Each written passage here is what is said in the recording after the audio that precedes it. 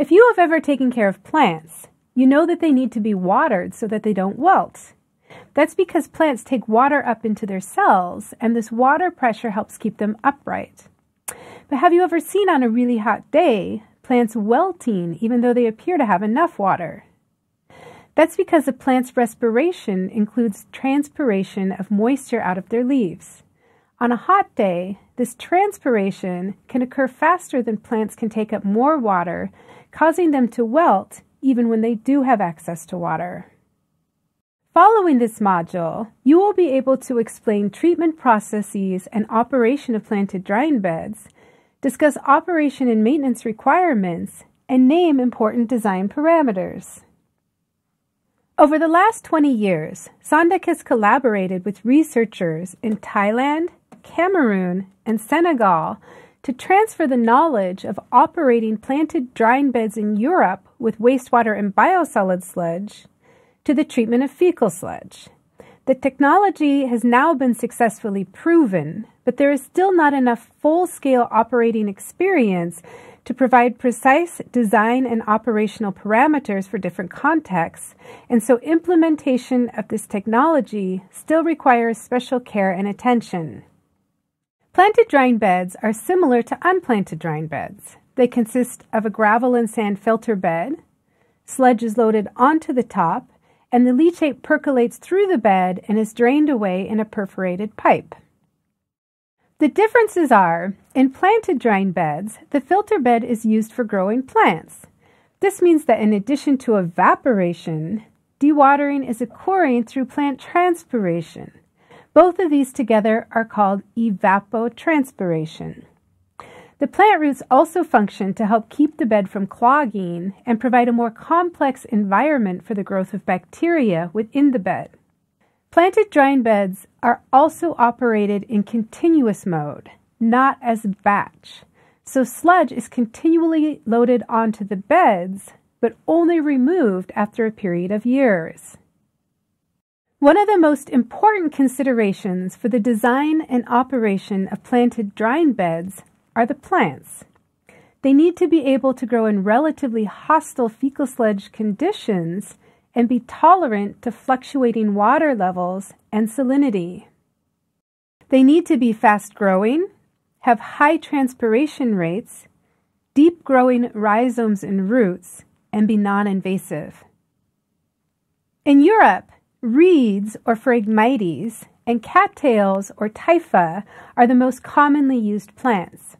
In Africa, Asia, and Latin America, indigenous plants are being explored for adaptation, such as antelope grass or Echinocloa and papyrus or cyperus. An example is this paper identifying 3 new indigenous species in Senegal that are good candidates for use in planted drying beds: Echinocloa cruscali, Paspalidium geminatum, and Paspalum vaginatum. This is a drying bed following harvesting of plants, also showing the plants starting to grow back. Plants are harvested by cutting them at the surface of the bed, not by pulling them out, which could damage the bed and prevent regrowth. Plants are harvested when sludge is removed, but can also be harvested more frequently for maintenance or to sell as fodder. For example, this paper found that in Cameroon, sale of the plants as fodder could offset 7% of the annual operating costs. Another important design and operating parameter is the acclimatization phase required by plants prior to growing in full-strength fecal sludge. The startup phase takes on average around 6 months, and in arid climates it should start during the rainy season for best growth.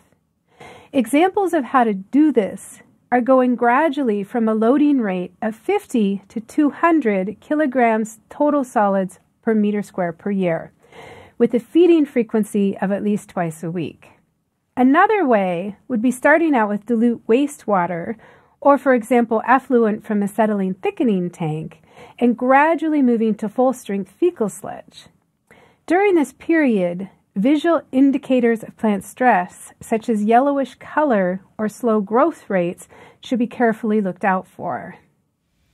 Ponding, to retain liquid in the bed, can also be used to prevent wilting in tropical climates and potentially increase treatment performance. But the bed should then be left to fully drain before reloading. This is sludge on a bed without loading for 1 week. Sludge loading rates can be based on hydraulic loadings or the amount of total solids.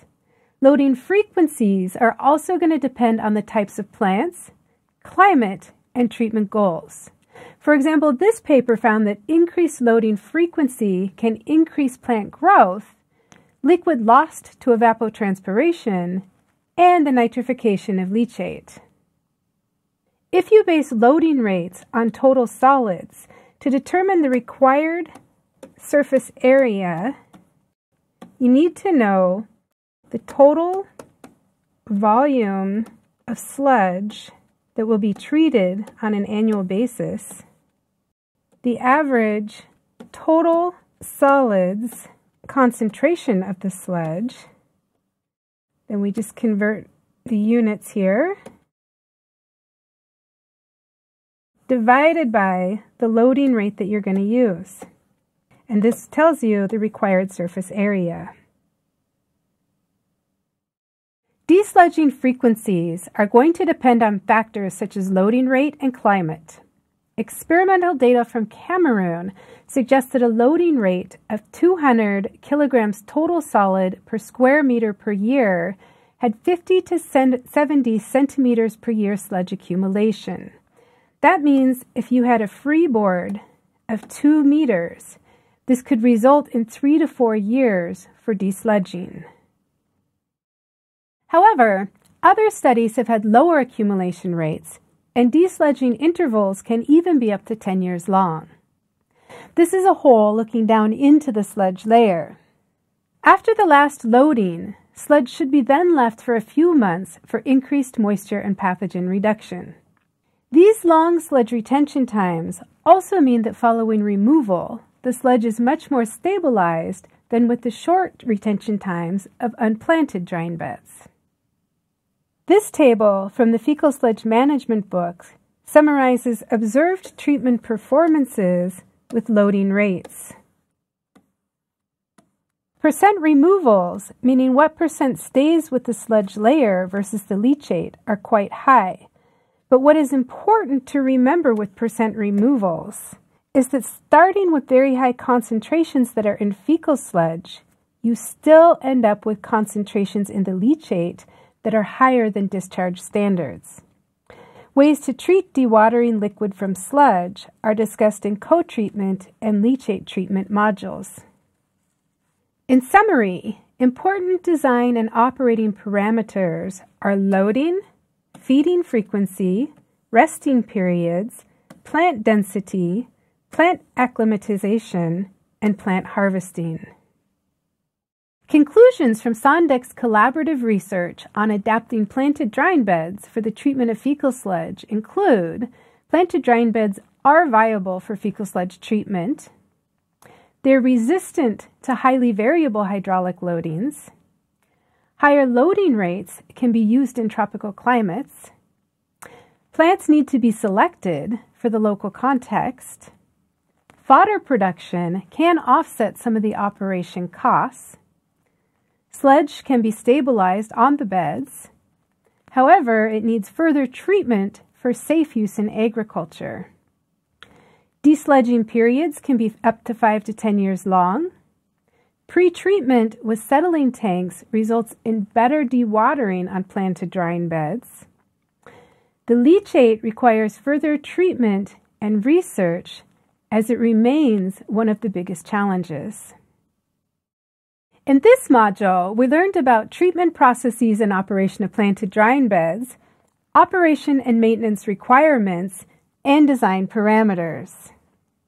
Thanks for joining, and see you next time.